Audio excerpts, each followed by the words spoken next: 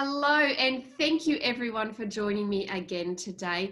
It gives me great pleasure to introduce you to Rezza Custodio Soriano. Rezza, it is so wonderful to meet you. Same here, Bree. I mean, I've just been seeing you in all the trainings, and it's my first time to actually be speaking to you. We're going to have a hell of a So, lot of good fun morning. today. Can I ask you, Rezza, where are we speaking to you from today? Yes, I am from the Philippines. I'm based in Metro Manila, which Okay, is the capital of the Philippines. fantastic. Yes, and the home of Miss Universe I so love that we're And Manny Pacquiao. I love that we're able to connect from different countries. You might be watching this replay and notice that our internet is a little bit wonky today. We're not sure whether it's coming from Rezza or it's coming from me, but that is the age that we live in with the internet. So we're going to persist, and we know that we're going to have a really fun conversation. Now, Rezza is going to give us a whole lot of help Yes. of wisdom today, I know, because Rezza comes from a background where she was previously in business for herself in a data company. So very different field from personal development. And then she decided to become a life coach. So she trained in one of the world's most popular modalities, being NLP. And that is where I want to take up our conversation today, Reza. So can you tell us a little bit about where you were prior to 2017 when we found you? Yeah, so actually, I do have an extensive background in Christian counseling. So I was doing Christian counseling for about only 17 years, but that was as a volunteer. And then I discovered NLP when I decided to become professional after being trained in NLP. So that was in 2011. Um, I came from a corporate background. My background is in marketing, and then I quit my job to become a trainer and a life coach. So I was like freelancing for a bit. My husband and I were doing freelance gigs on coaching until we decided to form a company in 2014. During those times that I was doing coaching, we would have a program where there would be a mix, right? So there's an NLP coach, there's a theta healer, there's an executive coach, and we would be coaching clients with these different approaches. But feeling that um, most of our clients are female, Mm. I was feeling that number one, I was not as confident and secure with the approach. So every time I would speak to a client, honestly at that time I'd listen to her and like, okay, so what pattern am I going to use for this situation? I had not reached that level of expertise where everything was instinctive or everything was just flowing smoothly. Mm. So I was really not feeling um, at that height or level of confidence when I could say that client has this problem, I'll go for this. It wasn't instant, it wasn't instinctive. At the same time, I was spending a lot of time in my data science company, which was actually like 70% of the time. So I really couldn't feel myself coming out. So there are a lot of things that were pulling me in and out until in 2016. 2016, someone tagged me on Facebook. Someone who I had coached in Singapore, and she tagged me, and I'm like, "What's this? This is on Facebook, right?" I just saw it on my feed. So when I clicked on the post, brought me to the website, and I just got goosebumps. I just got goosebumps because what I was reading on the website. So I was doing a lot of internet stalking to check out what is this Institute of Women International, right? Who is this Maz Shermer? Mm. So I was doing my stalking and reading and watching videos, and more it was just speaking to me. It was resonating to me because this is what happened. The moment I started reading what was on the website, I suddenly started getting flashbacks towards a vision that I had in 2010. Okay, so this is a bit of a story. You've Yeah. never heard this from me before. Back in 2010, when I attended this leadership seminar. So I'm a seminar junkie, right? I've been attending all these seminars since 2010. I attended this leadership seminar in 2010, and during one of the meditation activities, I had a vision that I was speaking in a huge auditorium, something like Radio City Hall, right? I was standing in this huge auditorium full of women, and I was just standing there, and they were giving me this like standing ovation. And I was like, back then, I was like, what the hell was that? That didn't make sense because remember, I had a desk job as a marketing executive in 2010. So I was like, it didn't make sense to me. But when I read the website, I was like having flashbacks of that vision. And I was like, oh my God, I think this is it. This is it. Imagine that's vision in 2010 and the year was 2016. I'm like, what the hell is that? But then when I did get to speak to Maz and I found out about the course fee, Mm. I kind of, what? What? I was like, so at that time I was like, I can't. The timing was really off. Yeah. I mean, okay, so Philippines is a third world country. We are not exactly known for affluence and luxury, right? So at that time I felt it was a luxury to get to the course. But the calling was stronger than the money. Do you understand what I'm saying? Absolutely. The pull was so stronger than the excuse about the course fee. So that was 2016, and I'm like, oh, sorry. I mean, That's okay.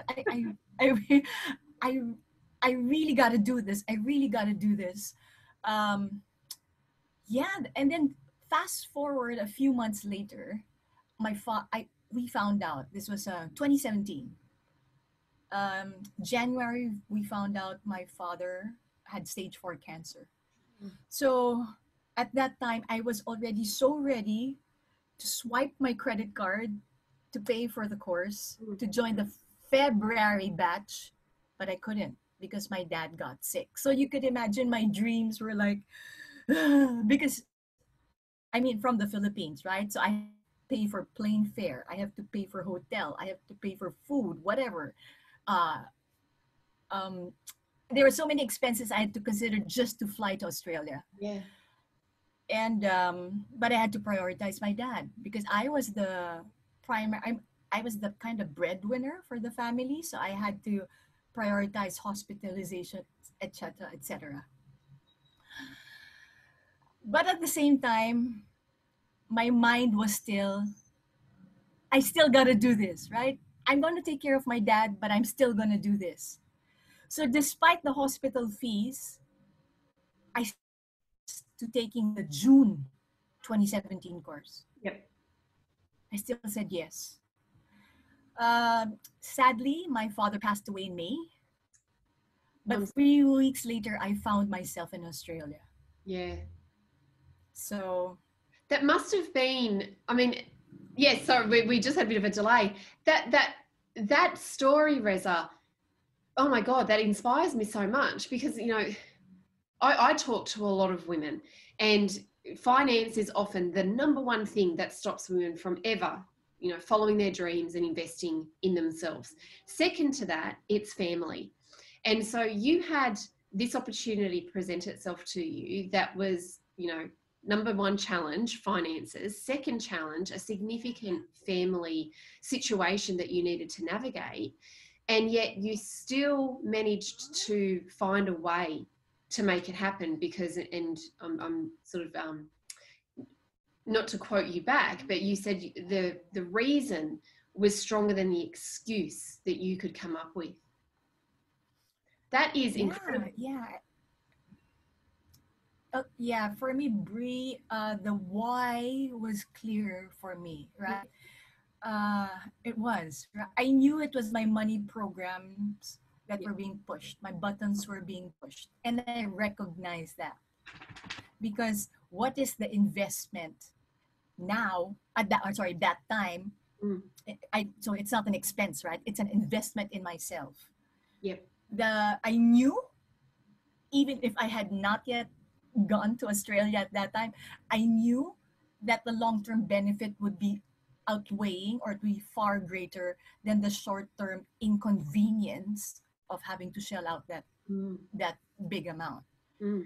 Right. So there, that's how I found myself in Brisbane at that time. So And it's again, you had this other obstacle because, and thank God for COVID in a lot of respects, because our training is now online. But back in 2017, we didn't believe that we could train our students online. So the fact that you had to travel, from a family that I imagine was still in the midst of grieving your father, and the additional expenses that go along with travel speaks absolute volumes for the commitment that you had to the outcome, to train yourself up in a modality that A, set yourself free, but B, gave you the ability to be able to help other women that you'd been helping to a degree with your existing training, but knew it wasn't quite hitting the nail on the head.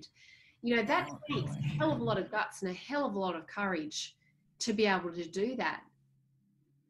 thank you, thank you. Yeah. Maybe it's also a bit of stubbornness. Stubbornness.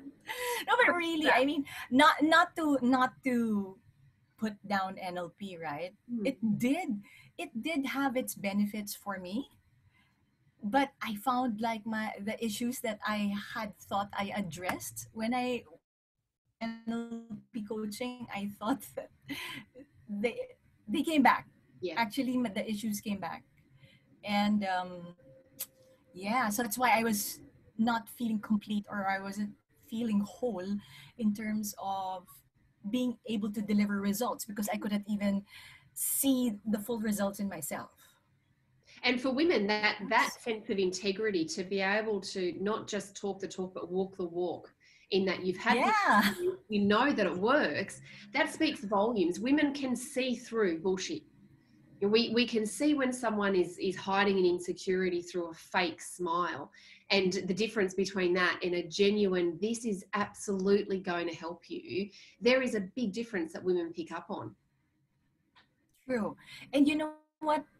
Really, the videos, the YouTube videos, I think helped a lot. Just Yeah. putting the testimonials out there of the past clients or transformologists, Mm. because I mean, my online presence isn't the best right now. I haven't had time to really, put all my digital assets in place. But after I talk to a client, later on they come back to me, and some of them have given feedback. Okay, so I've watched videos and I've checked the website and I'm good with it. Yeah. So it's like, yeah, so all the testimonials about real women going through real transformations really really help. So Yeah. And I'm glad you said that, because again, knowing women in business, a lot of the time we think we've got to have all the ducks lined up in a row before we can take any action. And in this particular model, I was like that. I yeah, was like that before. and it's debilitating, isn't it? Because it's that, it's almost the curse of perfectionism as well, because you can't take that next step until the first step is completely organized and you've got all of the ifs, buts, maybes, Uh-huh. and what ifs sorted out. And what I'm hearing you say is, Uh-huh. even though you didn't Yeah. have, What if it's yeah, and you didn't necessarily have everything lined up and y- ready to go, but yeah. you utilized the resources that were available to you, and that was what allowed you to attract, the few people that you have been able to work with. Yes, exactly. So thanks for mentioning that, Bree, because what happened, so I have been also receiving Creatrix as part of my license of getting intra support. So in the times that I received intra support, I'd have an almost immediate breakthrough afterwards. For example, I just officially launched myself Mm-hmm. last year, July of last year. Okay, so it's only been a year. Yep. But prior to that, whenever I would create tricks and issue, switch, and I would make decision, the decision just starts in my heart and in my head, right? When I make that decision, suddenly the universe just opens up an opportunity. Mm. So like last year when I just made that decision, okay, I am going to come out and speak about being a transformologist. The confidence, just expectations to speak to all this, and that's would attract my initial audience. Yeah. But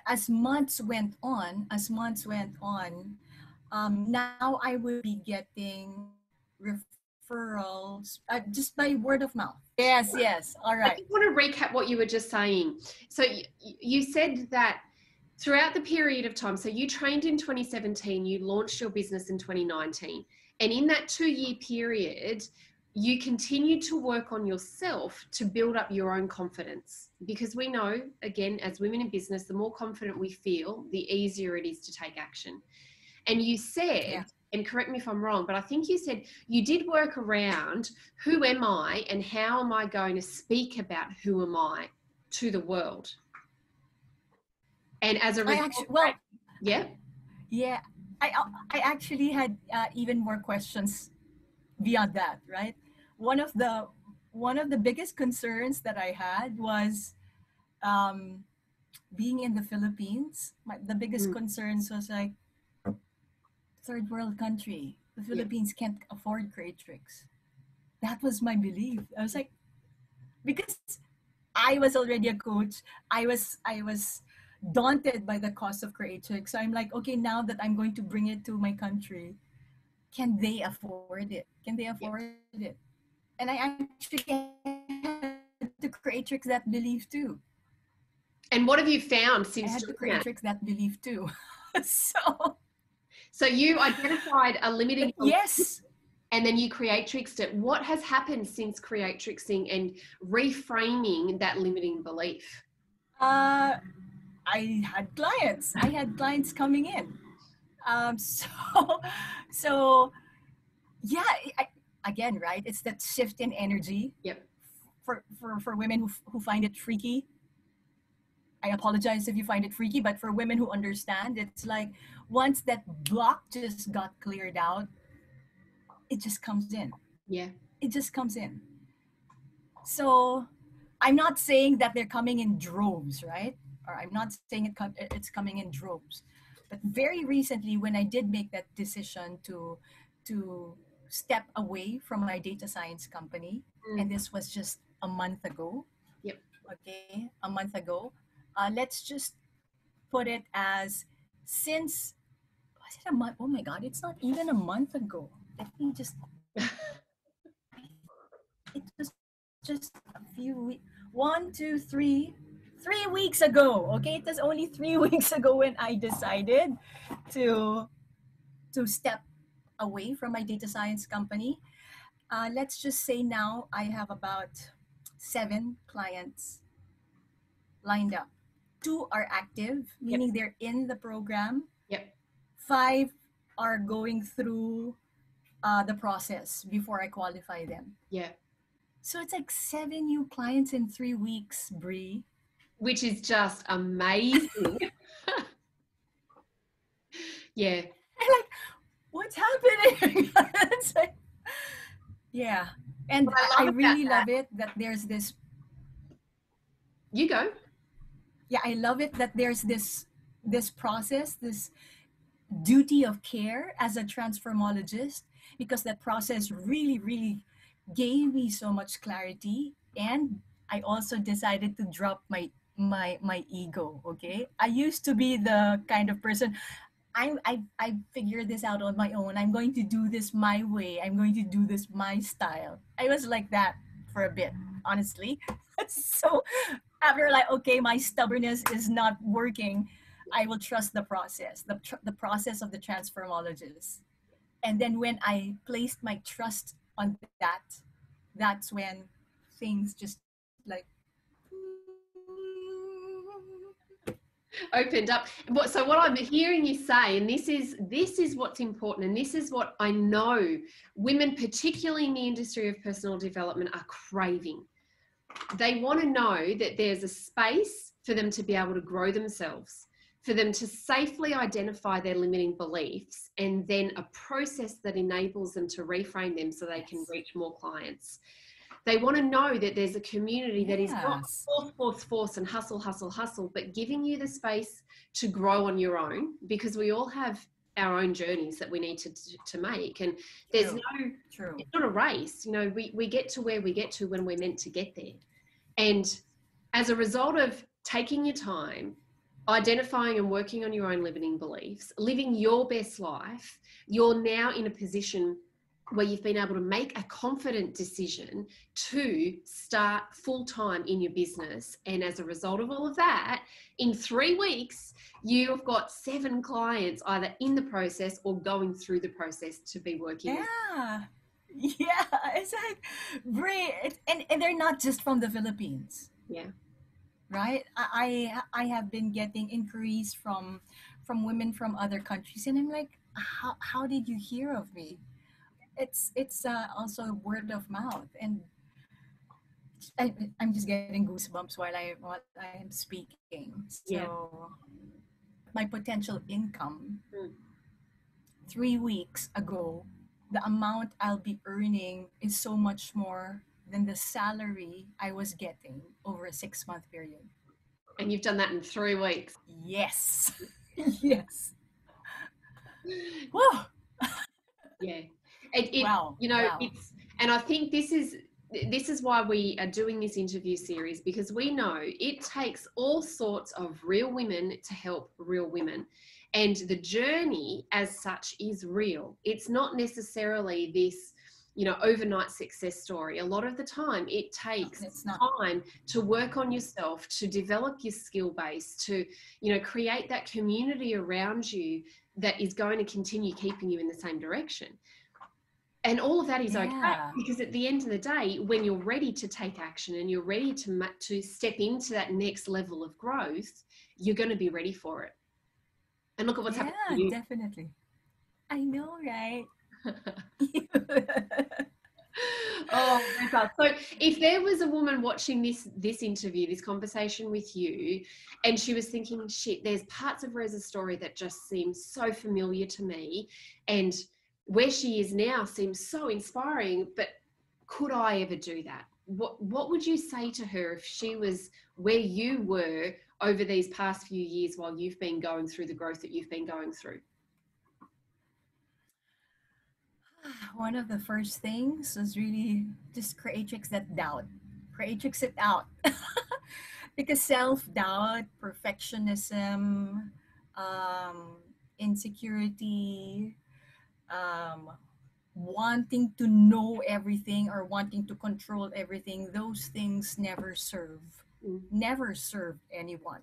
At least I'm speaking for myself. Those things never served me, right? So the longer I was holding on to those issues, the longer it took for me to come into this space that I am in now. So when I recognized it, okay, when I recognized it and I acknowledged it for myself, that I was the biggest barrier, I was the biggest block to my own success, that's when I said, I gotta work on me. I gotta work on me, and the excuses no longer serve any purpose, because why delay? Why delay what my heart was telling me? Why delay and get older, right? Why wait until I was older? No, I mean, no way. Not anymore. So it's when you recognize it. Okay, so there are messages that you will watch, when messages that you will hear and receive when you're watching all sorts of videos. One of them would be the videos about creatrix or about transformology, right? When you feel your heart just have that spark, when you suddenly feel butterflies, especially us women, right? Our intuition can just shout out and recognize when you've met the one. Okay, I'm not talking about the one lifetime partner, but when you've met something that you know is speaking or resonating to you, just go for it. All right? Because it's your truth, or your unconscious just trying to shout out and say, this is it, this is it. So why delay it? Why allow the blocks and barriers to get in the way when you know it's for you? Oh my God. And so, one last question for you, and this has been one of my favorite questions to ask over recent weeks. What's it like when you've been able to work with a real woman who's experiencing real pain, real emotional blocks, real limiting beliefs, and you're able to set her free so she feels more self esteem, more confidence, more self worth through Creatrix? What has that been like for you as the facilitating transformologist? Okay, so my background, my reality, I have been actually working on healing and helping set people free since for the longest time, probably for more than 20 years of my life. But I've never seen the results that I've seen when I am a Creatrix facilitator. When I'm using the process of Creatrix. All right? Again, I've been in the process, I've been in that space of setting people free. But the amount of results or freedom that I'm seeing in a client with Creatrix, I'm still mind blown up to now. Case in point, last night, I had a client with 5 pages of issues. 5 pages. I'm like, I have never seen an issues list this long. Okay.